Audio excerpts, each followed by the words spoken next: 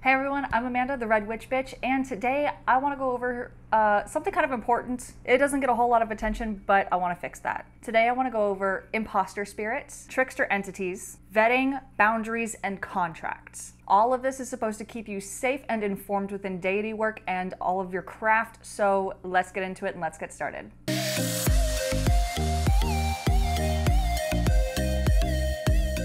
A lot of times within spirit work and deity work, you'll often find yourself being in contact with trickster spirits. This is kind of a bastardization of what it should be called. Let me explain. There's a difference between imposter spirits and trickster entities. Calling an imposter a trickster is not quite the same thing. Yes, they do play tricks on you, but these spirits are trying to make you think that they are a different being than they actually are. They are imposters. Trickster entities are deities, demons, and whatever else, or whoever else, that play tricks for fun, or mean it in a lighthearted kind of way. Imposter spirits are only interested in sowing discord and tricking you and causing chaos in people's lives, sometimes staying for days, weeks, months, years, anything like that, or just staying until they are banished. These tricks played by the imposter spirits can be damaging emotionally, mentally, spiritually, emotionally, physically. Did I say emotionally twice? It's damaging in every single way, including physically. They can physically trick you or trick you into doing something that harms your physical body.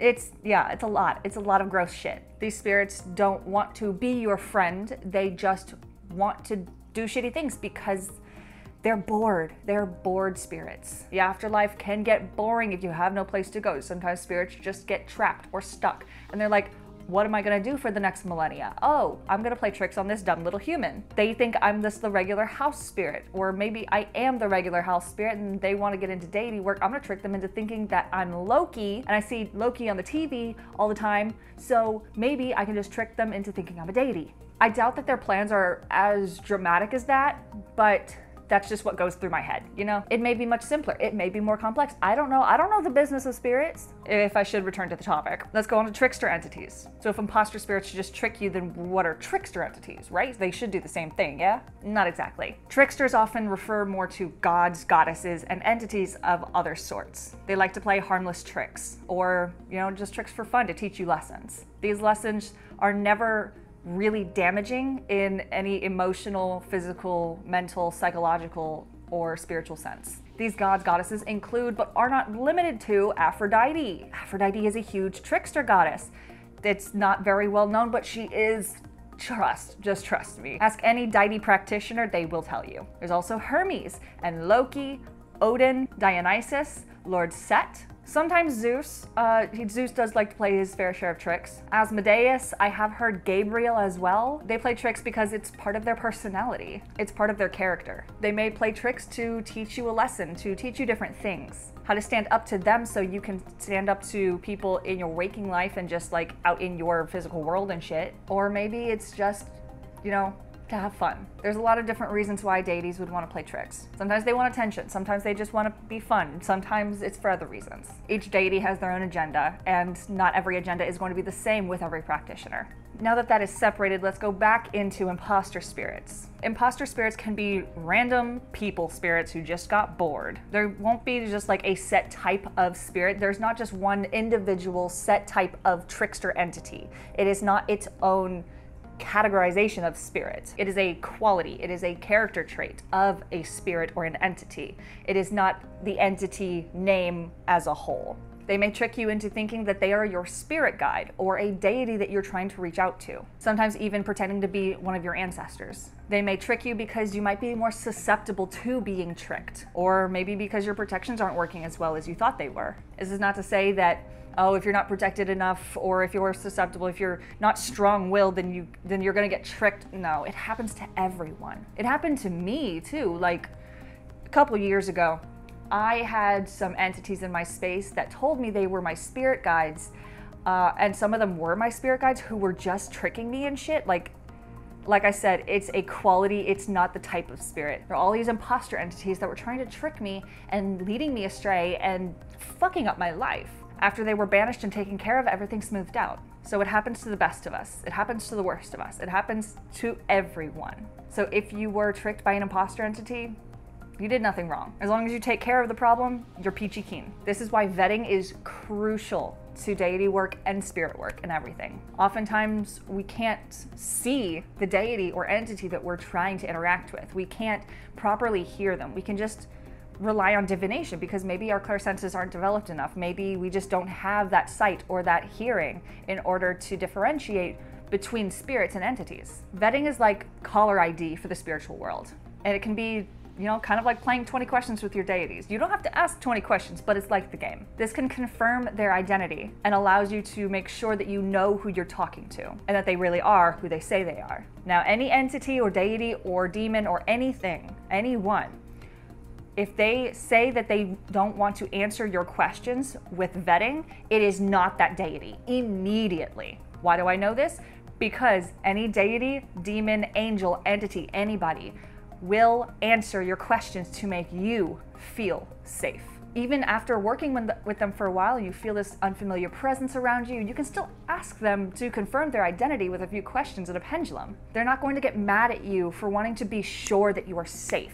Like I said in a previous video, you have to be sane and you have to be safe in order to practice deity work or entity work of any kind. These entities will not get mad at you for wanting to make sure that you are okay. What questions do you ask them? You ask them things from their mythology, or in demons' cases, the Goetia, the Ars Goetia. Ask them different questions about their appearance or their mythology. Ask them right and wrong questions. Ask them questions that you know are incorrect so you can ask them and see that their answer is in fact no. You can just ask them anywhere from 3 to 5 questions, sometimes 7, just one at a time and pause in between so you can get a clear answer and just don't go overboard. Now, you don't have to do this every single time that you want to interact with this deity. It's kind of overkill. Now let's go over boundaries and how to keep yourself safe within vetting and deity work and entity work and all of that shit. Boundaries are a very, very, very, very, very important part of deity work. Like I said, they keep you safe. Spirits that you work with, whether they are spirit guides, ancestors, deities, angels, demons, anything, should never cross your boundaries or knowingly do things that make you uncomfortable. Now, sometimes they might not be aware of what makes you uncomfortable and they might fuck up because, you know, even spirits and deities and entities and everybody can fuck up. Now, these boundaries and list of contracts and shit doesn't have to be an actual contract.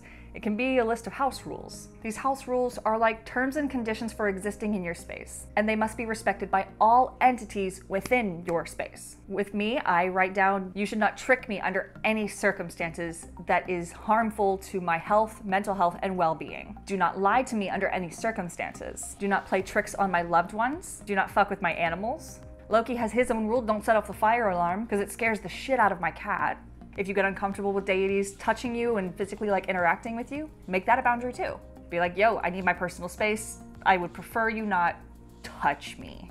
They don't have to touch you. They'll be fine with that. I even have little agreements within this house rules contract thing for certain deities so that whenever I'm doing something around the house, it is preset that whatever I am doing is an offering for that deity. So taking care of my plants, that's for Kerununos. Cleaning the house, just vacuuming, straightening things up, that's for Hestia. Studying or researching is for Lucifer, and studying or writing is for Prince Stolas. You can write all these things down on a piece of paper, just as many pieces of paper as you want. Usually I just take one piece of paper because I don't have all that many house rules. Just like, don't wake me up, no deity messages past 9 to 10 p.m., don't scare me, things like that. Easy stuff that you could expect from random real house guests. Don't pop out behind a corner.